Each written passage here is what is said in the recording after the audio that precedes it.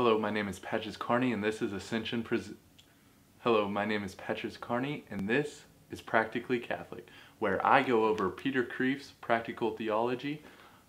I'm not a theology major.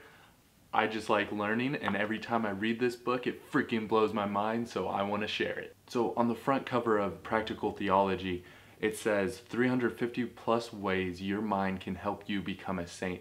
And so I'm going to call those 350 ways chapters.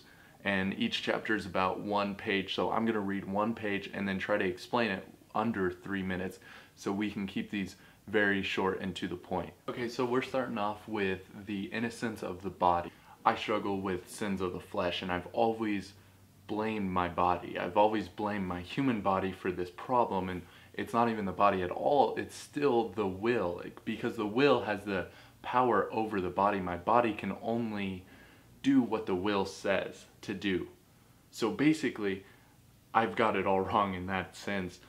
It's a split will that is my problem, because there's a reason that I watch porn, but if somebody asks me, do you like porn? I say, no, I hate porn. Ew, no, that's gross.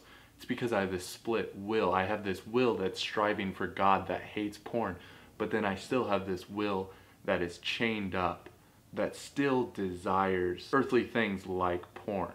So basically we have a split will. One part is striving for God, and then the other part is still being held back and is still letting its passions and its emotions take over. So what we need to do is learn how to tame these emotions and tame these passions. One thing that just blew my mind as I was reading this is how the saints don't hate emotions, they just ignore them. And I've been told that, oh, I should pay attention to my emotions, I should care for them, or it's okay to have emotions. And the saints just ignore them.